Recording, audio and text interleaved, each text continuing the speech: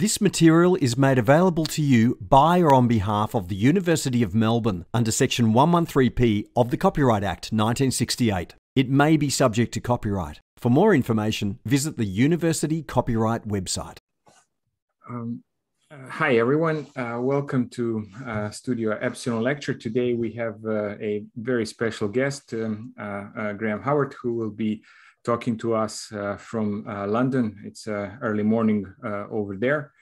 Graham's here to talk about Iroko Housing, one of the precedents that we have been analyzing not only this semester, but also in the previous semester. So it's really an amazing opportunity to hear from the architect who was behind that project some time ago. Graham's company, Haworth Tompkins, founded by himself and his partner, Steve Tompkins, is practicing for, I think, approximately 30 years, has received numerous awards, including the RIBA Sterling Prize in 2014. It's produced some of the very important housing projects, but also other uses, other typologies. What is really interesting about Iroko, I think this is one of the very first collective housing projects that they have done, and from there on they've continued. I will not hold you for much longer. I'll hand it over to Graham. I just want to say that, as usual, we will try to answer questions after Graham finishes his talk. So please use the question and answer function to send your questions. You can do that as the lecture goes, and we'll either take them straight away or leave them for the end. But please use the opportunity and ask your questions. So that's why Graham's here. Graham, over to you. Thank you very much again for finding time for us. An amazing opportunity, and we're all very excited to hear from you. Oh, thank you. So hello, everybody, and good morning. Well, it's good morning from me. It's evening time where you are, which is kind of weird, but it's really good that you've come along to listen to this talk. It's basically going to focus on the Iroko housing scheme, which for us is quite an old project now. It's we won the competition in 1997, which is sort of 24 years ago. But it was a very pivotal project for us. We were quite a small, young, emerging practice at that point. Probably had about 10 people in the office, and we've now grown to about 120 people. So we're a much different entity than we were then. But Iroko was a very pivotal project because we won the competition at the same time as we won a competition for a theatre building as well. And that really defined the future trajectory of the practice in arts and culture and also housing. So it was a very important project. On the screen now is a scheme. It's the sort of scale that we're working at right now on urban regeneration and housing. It's a scheme for Peabody, who are a registered housing provider in London. And it's about 17 buildings altogether in Fish Island, which is quite close to the Olympic site. And it's designed to be a residential mixed-use neighbourhood with employment space at the lower levels. And it's going to we're just fitting out the employment space at the moment. The third phase is almost complete, and this is going to have what's called a fashion hub. There's a big incentive for industry in London right now, and the fashion hub, founded by the British Fashion Council, is going to occupy most of the base and ground floors of these buildings. So that's really exciting to mix uses. So this really is just by way of illustration of the journey that we've been on since Iroko and the sort of scale that we're working at now. We do a lot of housing regeneration schemes for social providers. So a lot of our housing is affordable and market rent. So it's very important for us to make sure we're providing homes for the people that need them. But we're also interested in, through our other work in the practice, we're not sort of housing specialists in that sense. We're general practitioners in a way in terms of architecture. So we have a very strong arts and cultural background. We do a lot of master planning, and we're interested in placemaking and creating sustainable communities and livable cities. So the image on the left-hand side is one of our theatre projects that we did, a temporary theatre for the National Theatre, which is literally 1 block away from Iroko Housing. And it gives you the sense that housing is in the context of the city inexorably linked to culture and life and people. And it's something that's very important for us to create living streets and exceptional places. We're also interested in creating a diversity within the city. There's a danger in the scale of new development that there isn't enough diversity within buildings, that they all look the same and they don't create buildings that get better over time. So that's just a little bit of the background as to the sort of themes that we're interested in our residential work. So this is an illustration of Iroko Housing. As I said, it was won in an invited competition in 1997. We were quite a young practice then. Both partners were in our early 30s, so we were just beginning to get going. So it was really important break for us. And it was a very simple concept, really, of a building that was focused on a central space to create a sense of community. And I'll talk a little bit later about how the context of housing in London has changed since this project was conceived, and how it would probably be quite different now, I think, if we were to do the same scheme again. So it's very much a project from its time, from the late 90s, sort of early 2000s, and the housing was completed in 2002. So the site is very central. The bridge that you can see in the left-hand side of the shot is Waterloo Bridge. So to the left of that is the Haworth Gallery and the Royal Festival Hall. And then to the right is the National Theatre. And that's now, for those of you who've been to London, it's a very busy public route along the river. It's very active with various arts and cultural activities. And as you move back away from the river, there's a lot of different sites. The character changes quite dramatically. So our site is highlighted with the yellow horseshoe shape and the red piece in the centre. And that was called Site B. But it was part of a bigger complex that stretched from Waterloo Bridge right over to the river, and there's a building called the OXO Tower building, which is at the top right of the space there. So really, the whole site that was owned by the client was contained by the larger yellow space shape, and we were asked to look at one proposal in the centre of that. The rest of the scheme was derelict sites, building sites, that sort of thing. And one thing that's really important was this sort of political context that our particular client came out of. They were very much a grassroots community organisation, and they started in the late 70s, early 80s, when there was a lot of political unrest in the UK, and there was a big housing shortage, there was big unemployment, and lots of dissatisfaction. And what was really interesting is that people sort of took to the streets in a way to protest a lot, to actually get people to change and get central government to put more initiatives into housing.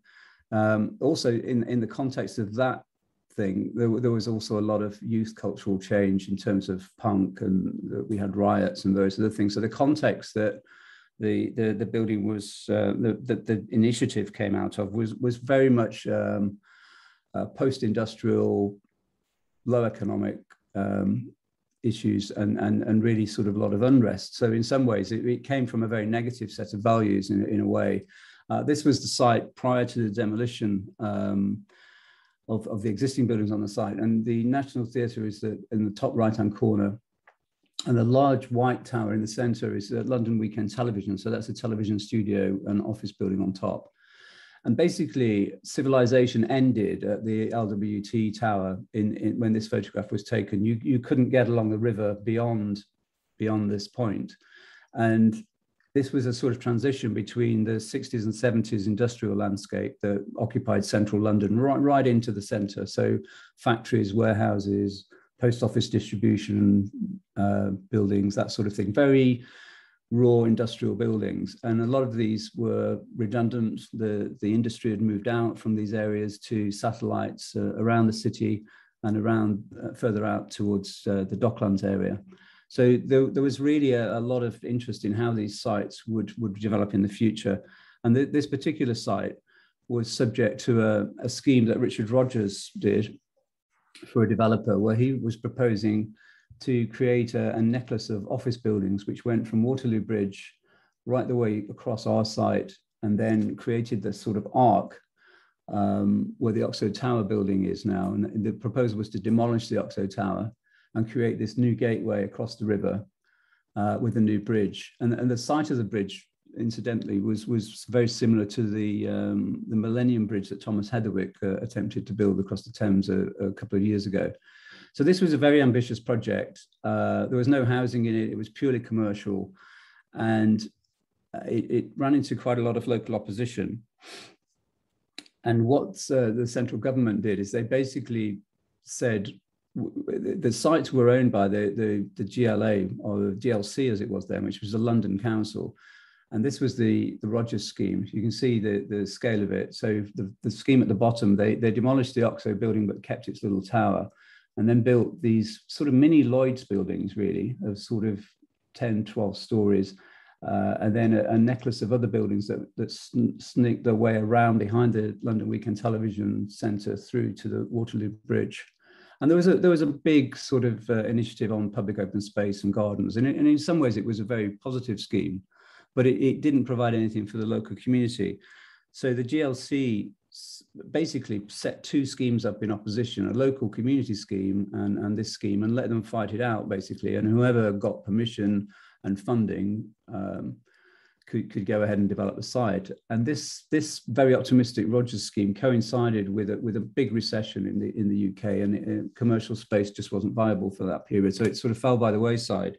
And our client, Coin Street Community Builders, was successful in getting ownership of the site, and then went forward to create a funding vehicle to develop it. So their motto became, there is another way to develop this site and create community housing. And it was very much a grassroots initiative. This was one of the committee members called Reginald, who was very vocal in our competition entry, and he lived on the adjacent site. So they were very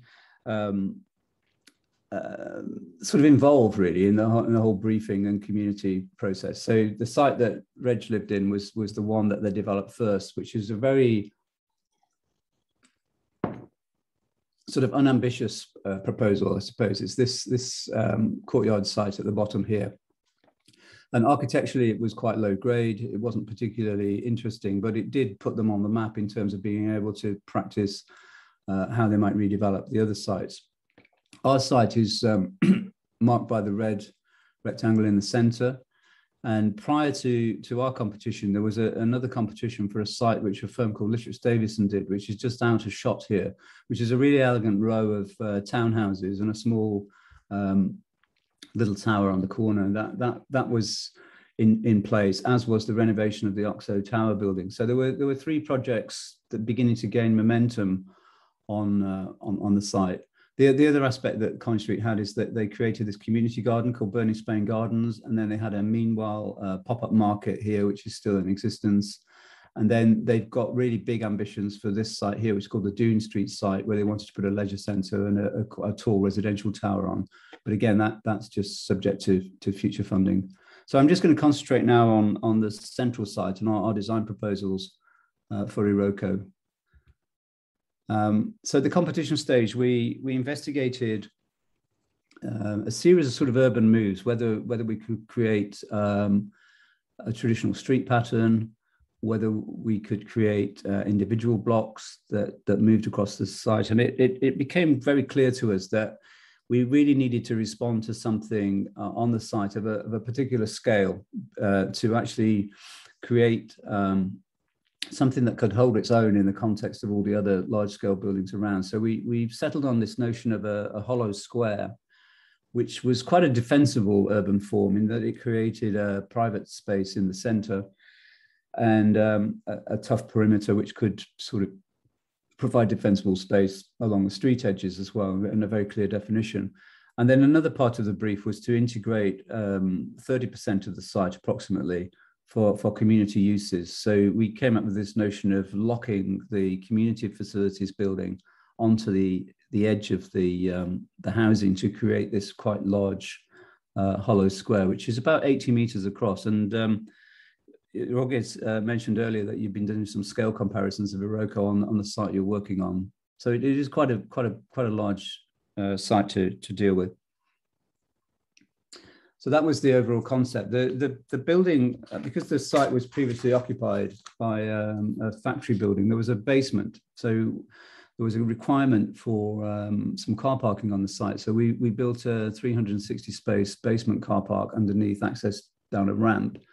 And interestingly, this provides quite a lot of revenue for the community builders in terms of income. So it was something that helped to cross-subsidize the development.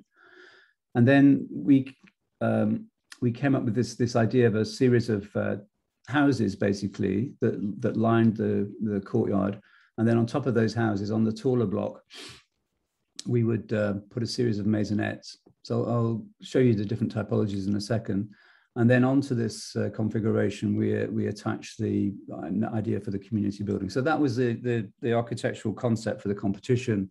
And then when we won the competition, we then started to sort of work into the proposals and trying to develop the housing typologies and to see how the community building might integrate with the landscape in the center. And you can just begin to see on this sketch diagram the emergence of the private gardens at the back of the houses, the fact that the houses are very linear in rows. We had two different housing widths. I think we had about 4.2 meter wide houses down the side streets. And then on the other street, we had 5.2 meter wide houses. And then on upper ground, which is a road that faced LWT, we increased the scale of the building. So we had 3-story houses. And on top of that, we placed these 2-story maisonette typologies. And we had 2 circulation entry points to the upper accommodation, so staircases and lifts. This changed actually in the final design to a central access point and 2 perimeter cores at each end, which created these little corner blocks.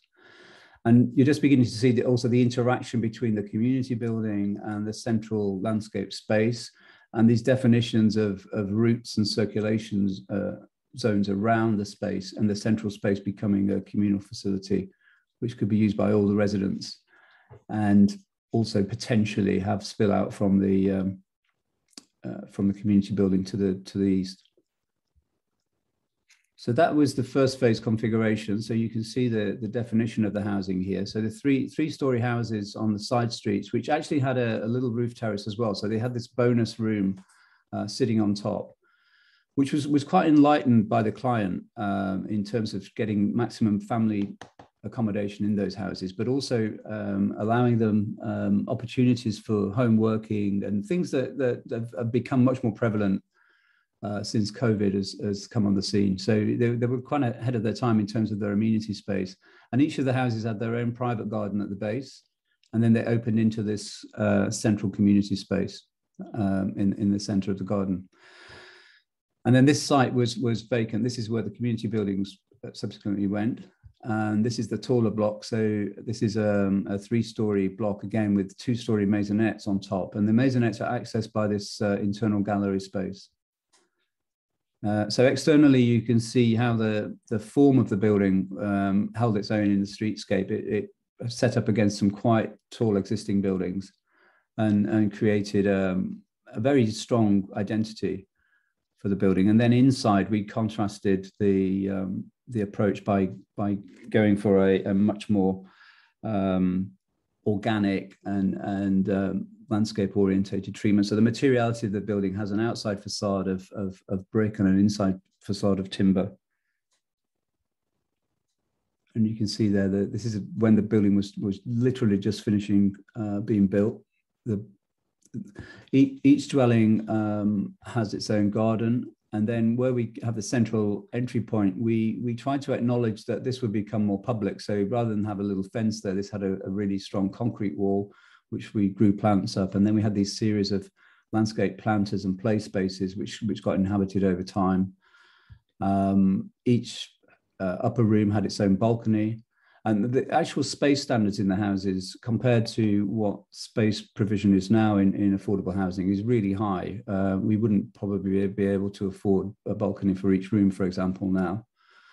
But because it was almost a self-build project, we were able to get better subsidies and better involvement from the end users early on, so they could tailor their requirements as they went along. These are the side street houses, so they're 3 stories, so gardens at the bottom, a first floor living room with a bedroom on the street side, and then 2 bedrooms there, and then this extra bedroom / work at home space on the roof with a little roof terrace. And then the corner units, they work in a very different way. They predominantly face outward to the street with some bedroom windows looking into the courtyard. And I'll show you the plans of those in a second. We were big on natural ventilation and solar panels. It was very early stages of a green agenda and sustainability in buildings. I mean, that again has come on a long way now, but we were trying to do as much as we could in terms of renewable energy sources at this point. So that's just the configuration again. You can see the links to the garden. So every block had access to the garden through its own space, and then the corner units had access to the garden through these little passageways in the landscape. So everybody has access to the central garden, and this is the main access point to the courtyard from the outside. There's a lift and a staircase in that, which takes you up to the upper floor maisonettes. And there are 2 cores here that serve the corner units and also provide means of escape for the upper floor maisonettes. So the pink accommodation is sitting on top of the housing. And in cross section, as I said before, the whole thing sits over a basement car park. We planted this really large tulip tree, which we took through the car park to get in contact with the ground, which has been really successful. And then we set up this very strong datum across the site. So we had this 3-story datum, and everything above that sort of popped up. So the pop-up roofs on the side buildings were sitting above that datum. And then the 2-story maisonettes were accessed from a gallery walkway along there. And again, the idea of gallery accommodation, where you actually access dwellings from galleries or decks, or deck access is its negative terminology, is becoming much more prevalent now in the proposals we're doing. We did it here at a time when it was deeply unfashionable, and there was lots of reactions against the 1960s deck access proposals. But because we were dealing with quite a small community, I think we've only got like 12 or 15 dwellings accessed from that gallery. It felt really appropriate that the community that used the gallery were quite small and intimate, so you didn't get these negative social connotations that you get with deck access in larger housing schemes. So whenever we use deck access now, we try to limit the number of units off it and create smaller communities within it. So this cross section is also interesting because it shows the community building, which has a nursery, creche, and offices for Collins Street in it. It's also got a function room, which pops out into the landscape, and a really large roof terrace, which can be rented out for social spaces.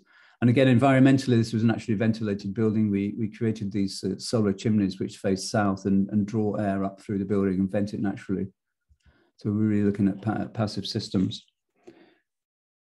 So in terms of the way the plan form works, is the series of 3 rows of houses effectively.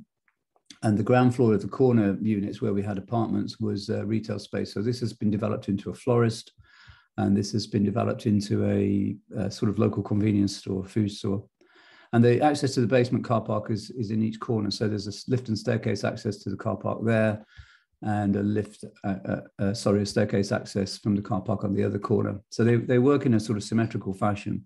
The bin stores are located in the corners too, and they can be accessed from the street in terms of taking away the rubbish. And this is the main access ramp down into the basement car park.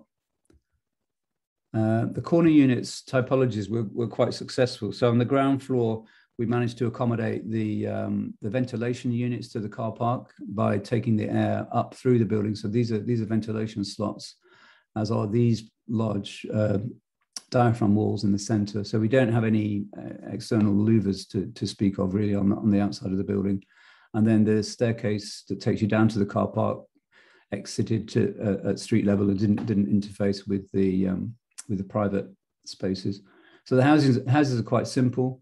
We created these recessed lobby spaces to create a place where people could sort of put buggies and shopping as they came off the street, and they're gated. And then there's quite a large storage unit for boots and bags and things inside that gated space, and meter boxes and various things like that. There's an individual bin store for each dwelling, which is freestanding in a sort of sculptural object on the outside. And you come into the dwelling, there's a downstairs loo, kitchen and living area that opens into the garden, and then a staircase that takes you up to the next floor. And the wider units work on exactly the same principle, but they're just slightly wider, and they create a different mix. And this is the route down from the flats above through the little passageway into the courtyard garden. And then the next floor above, we had on this street side, we had an extra living space, and on the courtyard side, we had 2 bedrooms that access into an external gallery, and the same on the wider units. Again, extra living room, 2 bedrooms, and then the external terrace. And each terrace was separated by a glazed privacy screen. And then the flats were these are actually walk-up flats, so there's no lift access to 2 of the units. So this is a little 1-bed with its own external street terrace, and this is a 2-bed with 1 bedroom overlooking the street and 1 bedroom looking over the courtyard, and then a kitchen dining area that look both ways. They're really, really sweet little units, those. And then as you go up the building and get to the access gallery level, so remember there's a central staircase and lift which can take you up, and then you can walk along this gallery and into your dwelling. So we've literally just got 2 units at either bookend of the housing terraces.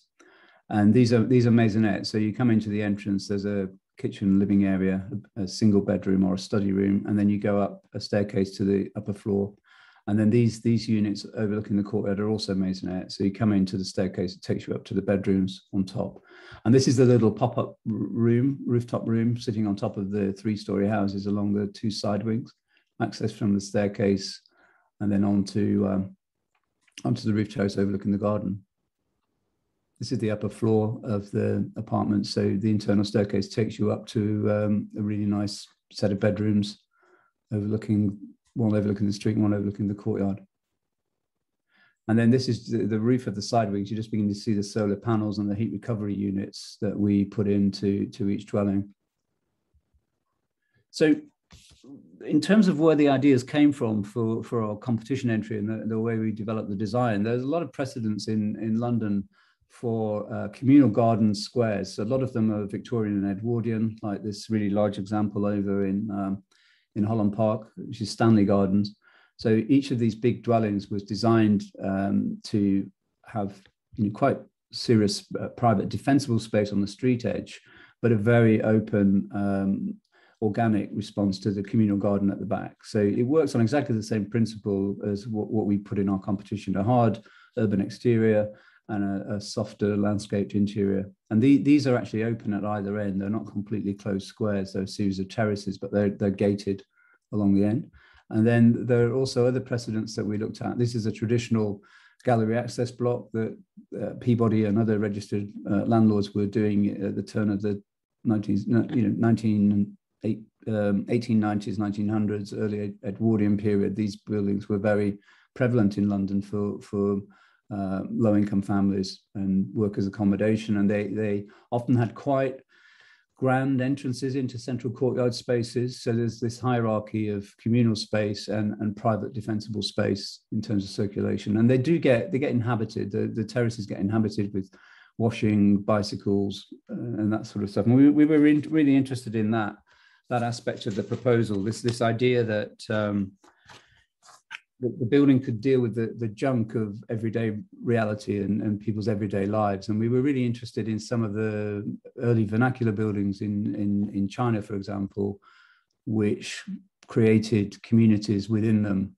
and managed to deal with lots of sort of complex issues of ownership. So the hutongs in Beijing were also quite a big inspiration in terms of how we could get people to live in the houses and feel that they could appropriate them and populate them with, with bicycles, pots and things like that. So these were quite strong influences. And in terms of reality, it proved really successful. So everybody has their own private garden. They can store bicycles in there. They can begin to inhabit the landscape terraces. And interestingly, some years ago, I took a group of Dutch architects around the site, and they had a very different take on the privacy gradients, and they were quite critical, really, of the English tendency to have their own private back gardens. And in Holland, they said they would just have a really low wall, and it would be much more open and transparent to the communal space. So it's quite interesting how different cultures have different sort of ideas of privacy and community. But there really is a lot of life going on in residential accommodation. And I think it's something that we really took on board by working directly with the community builders. We'd never designed a housing scheme before. So we had a level of naivety, I think, that helped us really interrogate what the brief was. So we knew that the building would have to take a lot of junk, a lot of washing lines. It had a lot of Asian families as well, Bengali families who grew their own vegetables. And we needed to provide space for that. And then we also knew that, people, there were family houses, so people have a lot of stuff, really. I mean, I don't know whether everybody has a bag of onions in their entrance hall, but that's the sort of thing that we knew was going to be needed in these houses. And how do you sort of provide accommodation for that without it ruining the design? So we took that head on and really created these really large recessed entrance gates into before you got into the dwelling. There was a space really like a hall, but an external hall or a little yard space that people could store things. And then we had to deal with security as well. So that how could you stop people breaking into those spaces? And so we introduced mesh to make sure people couldn't put their hands around and open the escape latches and things like that. So there's a lot of design that went into the detail proposals. And what's interesting is how the building's weathered over time. As I said earlier, it's over 24 years old now since we started the competition, and it's really weathering in nicely. So this was a practical completion just when the building was finished. This is our brave new community moving in, and this is a shot about 20 years later, where the landscape has begun to grow, the play equipment's gone in. The timber is weathering down nicely, and the buildings are maturing. And I think that's another aspect of design, really, is to know that they may start off like that and be quite precise and pristine, but they are going to actually need to mature into something that's much more layered and nuanced and allow people to take in the habitation of them. So that's something, again, that we're very interested in as a practice, the journey that buildings go through from their design through their lives. And in many ways, at 25 years, the building is coming to one end of its life cycle. There are buildings that are less than 25 years old that are being demolished at the moment. And we think it's a really sustainable approach to regenerative design to build properly in the first place, so that people love and take care of where they're living. And that's sort of half the sustainability battle in one piece.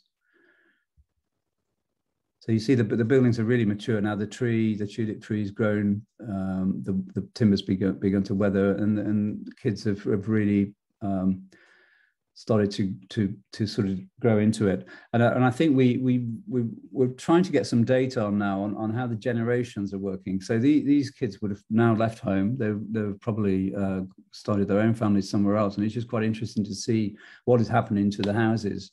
And we're trying to get some data from the community group on that, as to whether these existing residents have now moved somewhere else and the houses have been taken over by people with younger families again. It's quite an interesting part of this whole idea of regenerating the city. but you get some really spectacular views from the access gallery. I mean, this is even more populated now. People have put benches out there and things like that, and they really take ownership of the spaces in front of them, and they can look down into the communal courtyard. So these are quite early shots. So one of the key aspects of the design, which was really instrumental in making the thing work properly, was the introduction of the community building on the far side of the space. We did have quite a lot of antisocial issues with the central space for a while, because it wasn't really being passively overlooked by something on the south side. It was completely open. And we found that there was a bit of vandalism, and the kids were digging up lights and things like that. And it really settled down once this building was built on the bottom of the site. It forms the end piece to the courtyard. It closes off the courtyard, and it faces the main street to the south. And this is the solar chimneys screen, which creates this stack effect natural ventilation system to the building. This is the large roof terrace, and you can just see in the background the OXO Tower building, which Richard Rogers wanted to demolish. And that's the scheme that I mentioned earlier that Litchfield Davison have renovated and built. And you can just see the little other residential tower there, which is part of the whole development as well. So by creating this building, it actually provides a lot of social facilities for the residential community, not just on this site, but in the neighborhood generally. So it's got a creche. It has community facilities so people can rent the spaces, and it's also got the offices of the community builders who run the site and do the rest of the developments. We're still waiting for, there's a third of this, it's probably, this end building is a third of the development, and half of that still hasn't been built yet. We designed a building that could be built in two parts, but they haven't been able to afford to close off the whole square yet. So that's still vacant, and we've had a number of proposals. About once every 2 years we do a scheme for that site to test out various things, and it's been lots of things from a temporary theatre to house Mamma Mia the musical, into a small residential block, and at the moment it's still vacant. And the latest on that is we've just put in an outline application for mainly a residential block, but with a community space at the ground floor. So hopefully, before 30 years are up, the whole urban block will be complete. So that's just a closing shot, really, to sort of end with. I think what's really interesting about this proposal is it came at a very particular time, and I think the sort of schemes we're doing now, we're not working at this height. There's a real push to go taller in a lot of schemes. The efficiencies of buildings have become tighter. So I think if we were to do this again, we would probably, instead of being 3 stories on the side streets, we'd probably be going up to sort of 5 stories at least. And then on the main block, maybe 7 or 8 stories.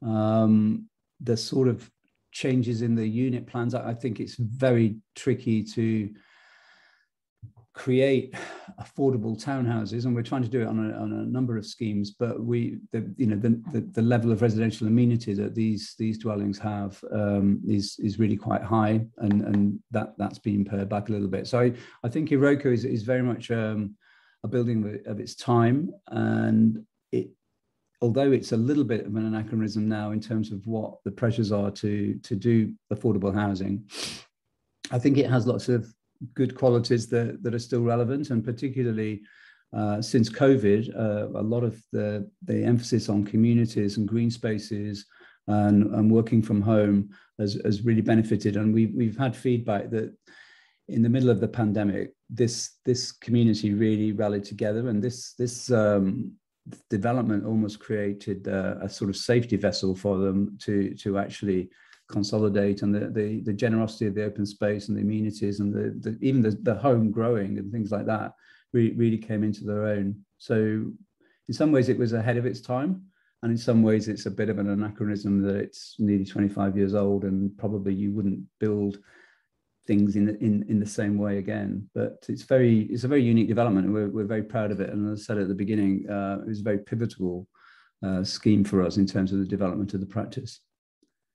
So I'll hand back now. That sort of concludes the presentation. So I hope it covers most of the points that you were interested in seeing. Yeah. Thank you, Graham. That was amazing.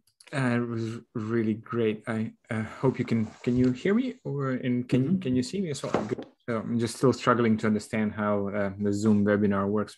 Thank you so much. I can see you and hear you. Yeah, that's fine.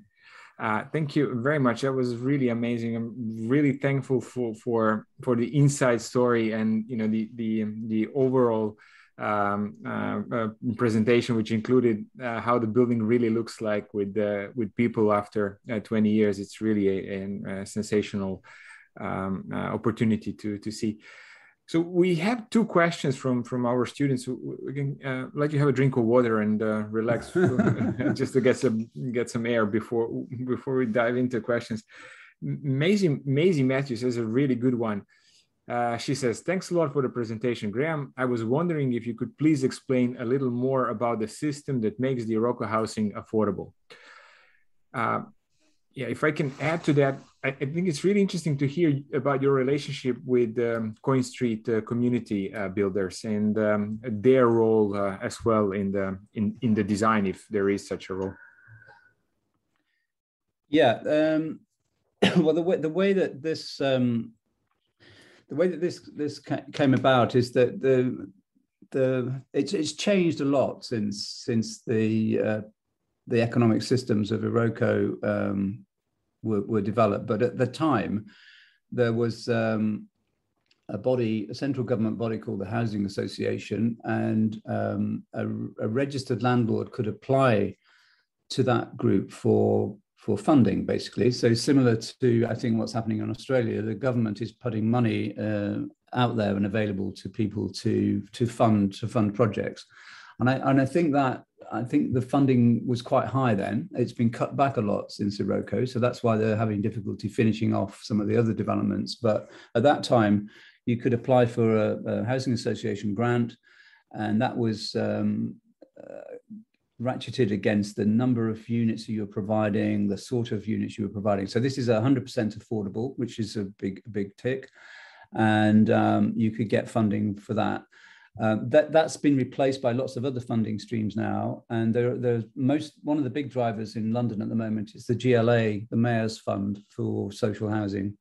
So he set a standard of 50% affordable in any development, and there are grants available from the GLA.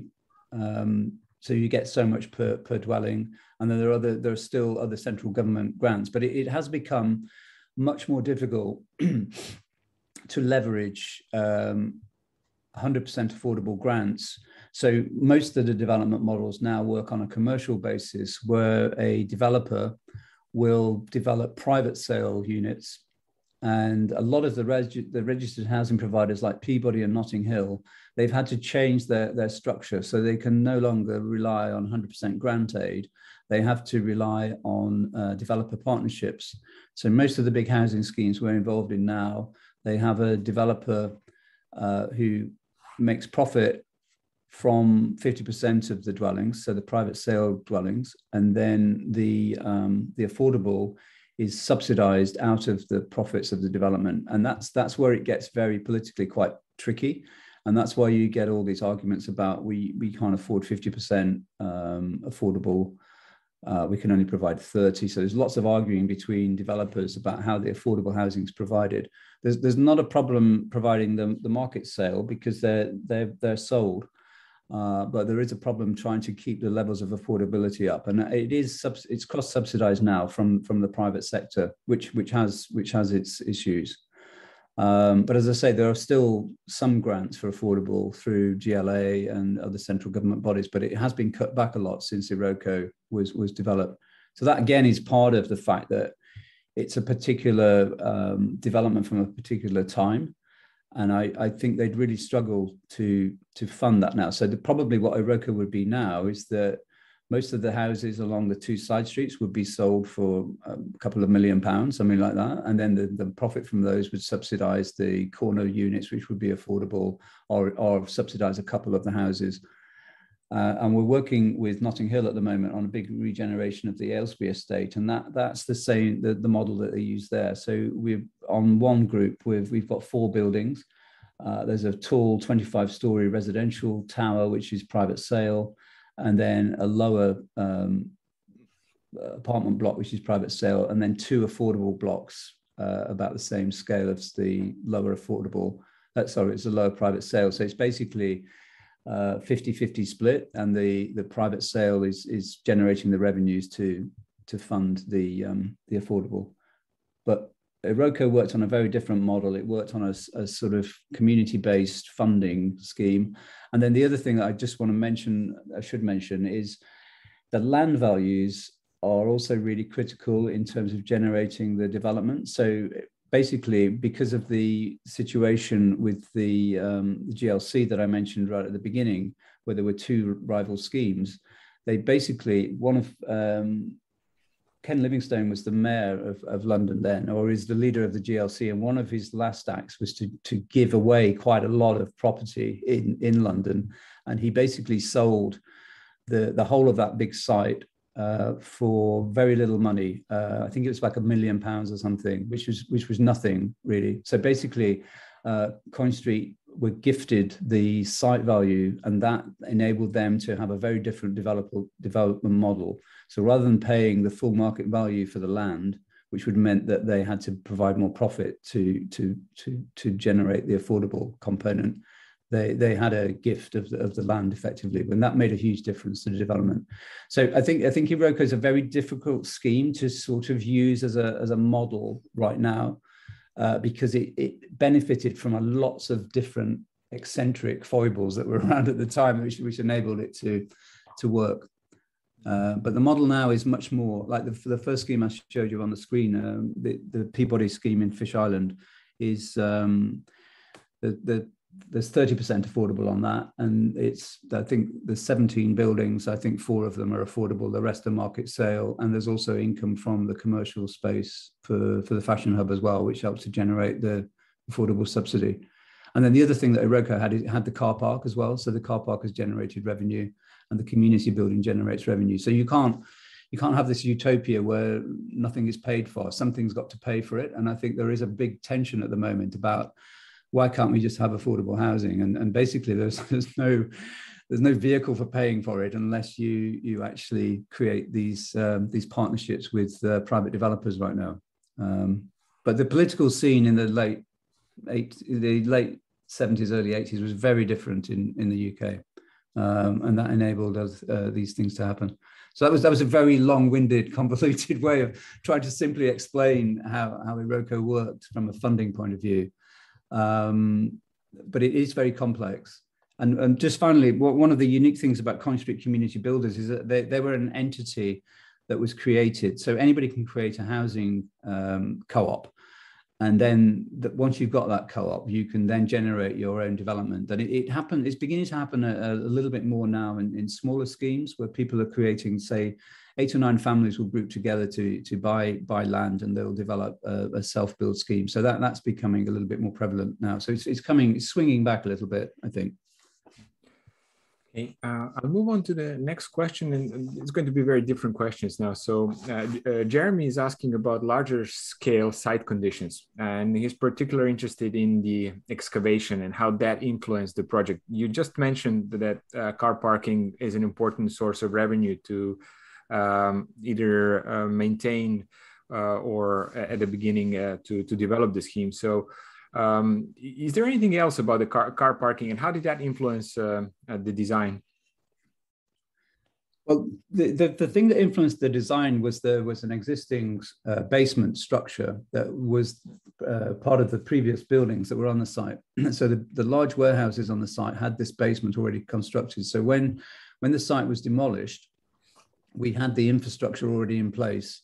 We didn't have to dig, and we didn't have to remove the earth and the spoil from the excavation, which is very expensive. So we had this basement for free. And it was really a question of how that could be used. So we could have tried to put community facilities in there, sort of swimming pools or gymnasia or something like that. We couldn't put residential down. We did actually have an idea of we could sink the garden down so that you could come down off the street and into the basement that was there and have the garden at lower level. But again, that wouldn't have provided any revenue stream. So the particular location of Iroko being so central on the South Bank meant there was a huge demand for car parking, and that they could get a pre-let deal with National Car Parks who operate the car park. And that would provide, again, it provided security for finance as well when they were coming to finance the development.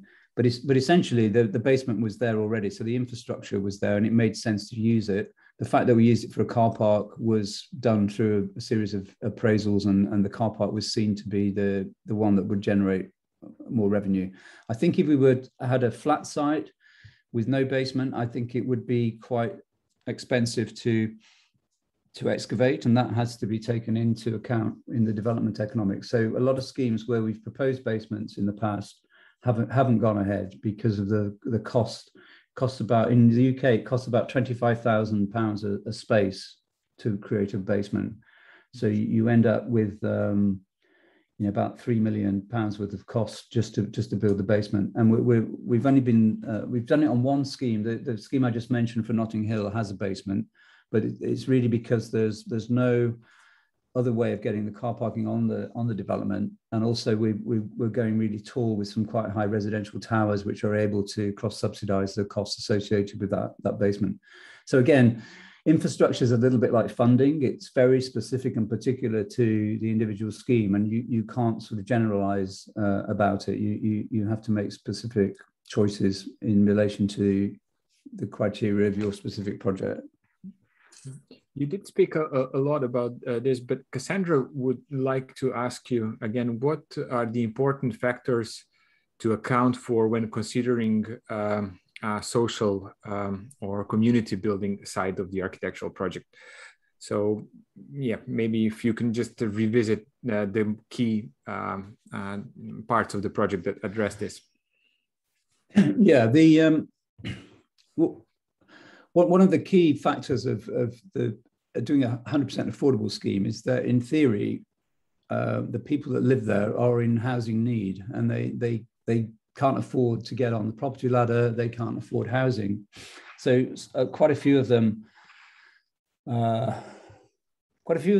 come from quite large families. They come from ethnic minorities often, and you have to be able to accommodate a diversity within the architecture. And the key to that really is high levels of amenity space, so good garden spaces, good defensible space, so that you're building at high density. People have their own territories that they feel that they can take ownership of. And then creating really high levels of community space. So here each dwelling's got its own private amenity space, and then in the central courtyard garden, that provides over what the planning requirements are. So every development you do has a planning requirement for doorstep play space, under 12 play accommodation, and those sort of things. So there are statutory levels that you have to hit. But what we try to do is try and interpret what that individual community needs. So in Iroko, there was quite a strong Asian community as well. So the way that some of the units are designed, they have to have segregated kitchens and things like that, which you don't get in Western developments. And then just trying to accommodate what I described as the junk of everyday life is something that we try to take on board as well. But generally, you try to create privacy, small community groups, so you don't group loads of people together. So if we had 100 people accessing off that deck, it would be a very different space, and people take ownership of it in a different way. In fact, they don't take ownership of it. It sort of falls through the net and it just becomes a nuisance. So trying to create small clusters, and then trying to provide amenity space that's of good value. So we've got a Muga in the center, which is a ball game area for kids, and that's an important factor. And then adjacent to that, in the community building, we're providing other facilities that help people when they go out to work. So creches and other support facilities. And the thing to remember with affordable housing is that the people that live there are there a lot of the time. They're time rich and cash poor. They're very different to the sort of yuppies who, just sleep in their flats, they're very expensive flats, and go to work in the city for 14 hours a day. So the community needs to be sustained through the day. And you need to provide facilities to do that.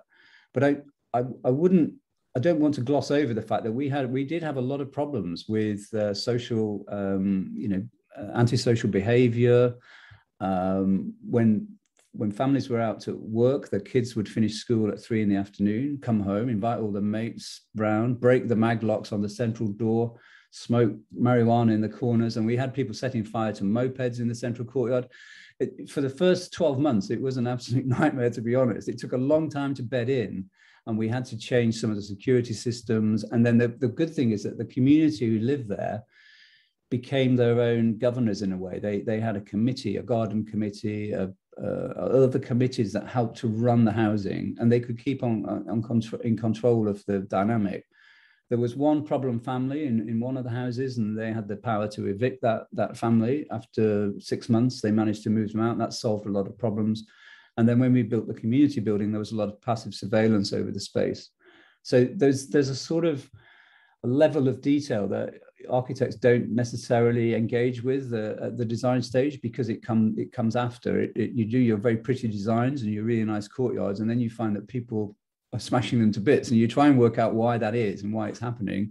And to have a really strong client base and a contact there, so you can fine tune the design in the 2 years after completion, is really important. And it's something that isn't always factored into to designs. I mean, we're very lucky in that we have contact with the management groups that run the buildings after we've finished them, and we can, as I say, we can fine tune things that we haven't quite got right.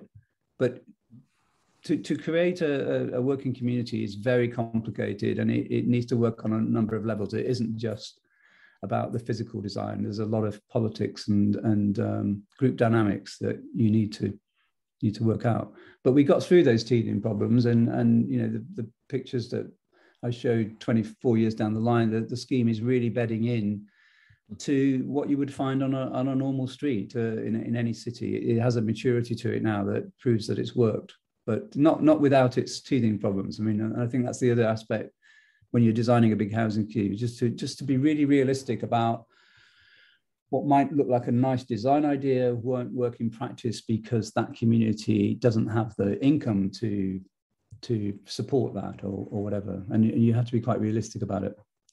It takes quite a long time to learn, actually, that. I'm going to group questions. So there's a group of people asking related questions. They're not exactly the same. So Jeremy, Rip, Riva to a certain extent, and Yuyan asking about how do you design for different needs in terms of, there are units, they're all maisonette or townhouses, but they're different families, they're different structures of families, different number of people in the household. How can you address that within the design, sort of thinking about customization, adaptability, or maybe even changing the unit structure over time?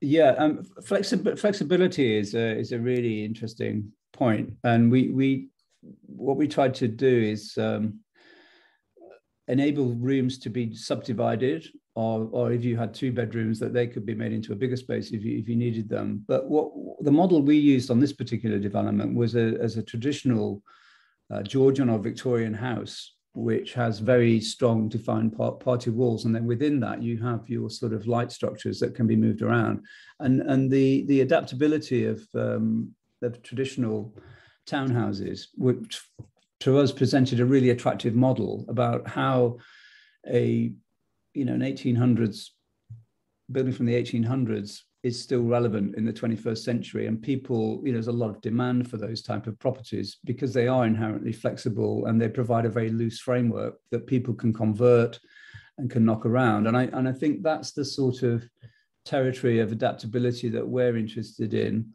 rather than trying to build in flexibility that people don't use. So it's the idea of creating a very strong structure, so very generous floor to ceiling heights and good party wall conditions that can enable things to flex within that structure, rather than trying to create a whole series of movable partitions a la Pompidou Centre that never really works. And so it's just trying to build in flexibility in that sense.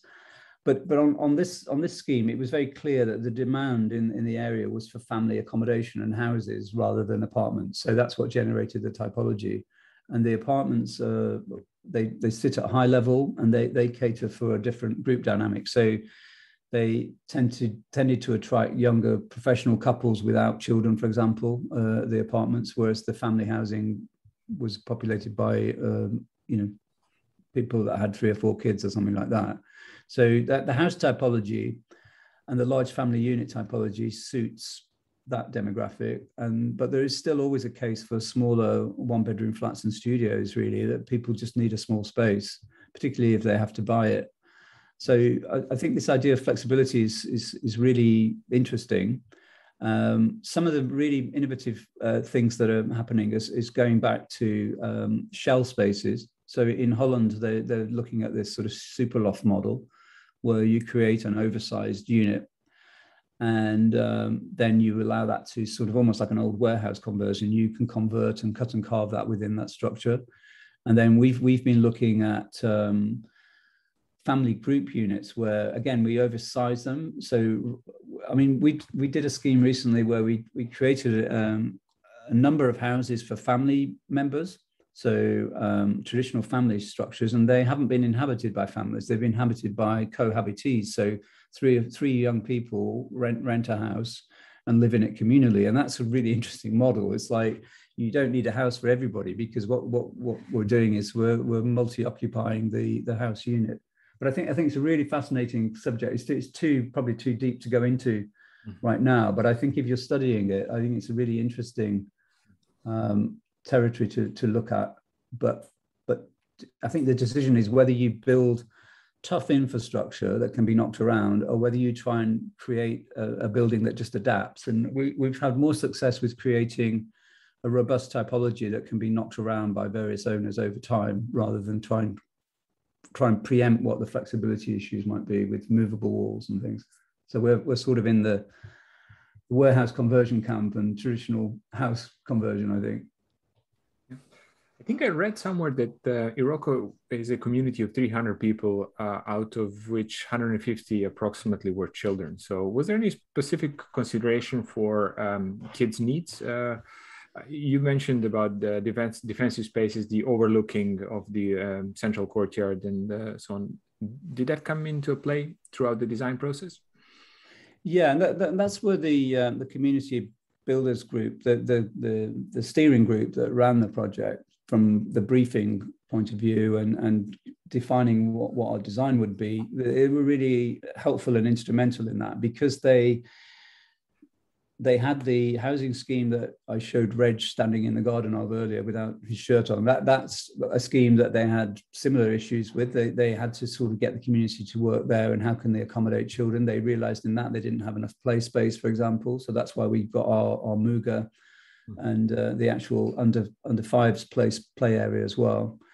But really their input was accessibility, to enable people to access the courtyard, and then have spaces for different generations to actually occupy. So while the kids are playing in the garden, they can either do that unsupervised, because the garden gates just open onto it, or parents can go out and sit in the area in an area slightly away from the play equipment. So trying to create a complexity of offer was really important. But the basis of it came from the brief that the community builders put to us. And most of our housing clients are very sophisticated now in terms of providing that information and detail to us.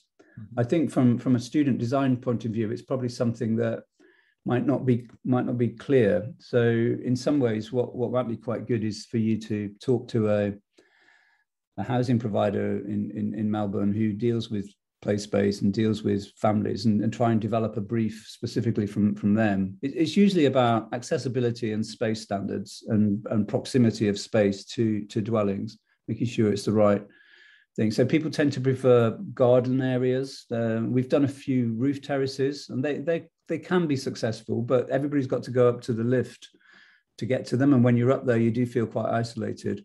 Mm-hmm. So the preference for families is to try and be more on the ground, I think. Being conscious of the time, we'll take one last question, and that one's from Will. And you've mentioned this in your talk earlier, how different cultures perceive boundaries in a different way. So what in Holland might be considered as an open sort of threshold, in London or South Bank specifically, you would have to put the fence wall there. So, these are different mechanisms in place that our architects use across different places, different cities. Yeah. I mean, the Dutch are very different to the English. They don't have any curtains. They don't close windows. They're much more open, and they're quite interested in undressing in front of full view of everybody else. The English are much more phobic, and they need more sort of privacy, I suppose. But it was just interesting when I took the Dutch contingent round that was one of the observations they made. It was like, you've created this amazing communal garden, but you've still had to hang on to this private territory. And that feels sort of undemocratic somehow. It feels too private in terms of ownership as much as privacy. But one of the key debates we had at the competition stage was whether to make the courtyard publicly accessible as a route, so to bring people through. And we thought that could be a fantastic idea, that anybody could walk through it and see the housing, and it became much more part of the overall public realm. But Coin Street just hated that idea. They just felt it would be really, really problematic. And I mentioned some of the problems we had with the gated courtyard in terms of antisocial behavior. They just felt it would be impossible to police that space if it was open. And I think that's quite an important consideration as well. So as the scheme that I showed you early on has got open courtyards, but it's very much part of the public realm. It's not a communal garden, so people can walk through it. And we've got workspace around the courtyard, so there's people looking after it all the time. And then we're doing another scheme at the moment where we've got a very similar condition to Coin Street, but it's a little bit more like Stanley Gardens, the Victorian precedent I showed you, the big white building.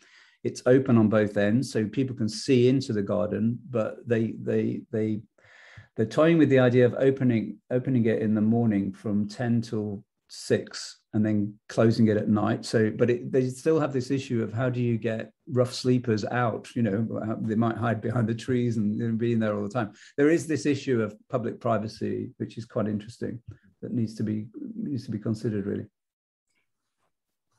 Okay, I think we've exhausted all of the questions that we've had, and maybe time to conclude.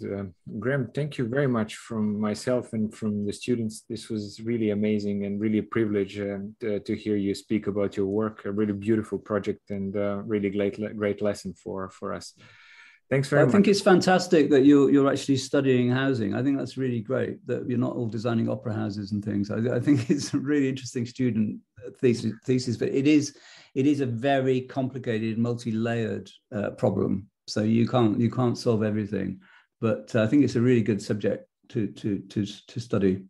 Thank you very much. And if what I was going to offer is that if any, I don't know what material you have, but if any of you feel you need scale drawings or information on any of our projects, we can set up a portal where you could access those, and might help some of the research you're doing. Yeah, that would be amazing. I'm sure the students who've done the precedent analysis on Iroko Housing are now asking why didn't I try to do this before? Because there's a lot of effort that they've gone through, and they've done really beautiful analysis of the material that is available. But thank you very much for that. That's really a kind offer, and we might take you on that. Thanks so much. Okay, no worries. Yeah, thank you. Thanks again for your time. I'll leave you to enjoy your evening. Yeah, you too. Your day. I'll go and have some breakfast. Yeah, thanks very much, Graham. Bye-bye. Bye now. Thank you. Okay, thanks everyone. We are concluding the talk, and thanks very much for your attention. Still there's 50 people present. I'll just press